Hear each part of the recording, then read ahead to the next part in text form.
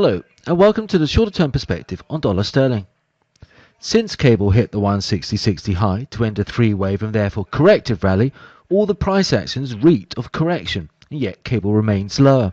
Indeed, it's tempting to label the subsequent five-wave trend sequence to 160 as the first leg of a move to new highs.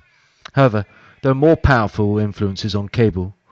The first is the downflag that suggests 160 will cap, in the shorter term at least, for more consolidation and a loss of 158.50, opening up not just a retest of the 157.50 low, but after more 157.50, 160 consolidation, a much larger reversal. Secondly, let's assume that cable has been in the fourth wave since 160.60. Well, the second wave it's answering was simple. So the fourth wave should be complex and therefore begs a lot more 157.50, 160 consolidation before a breakup to new highs. Therefore the five-wave rally to 160 is only A of B to retest but fail 160.60 again.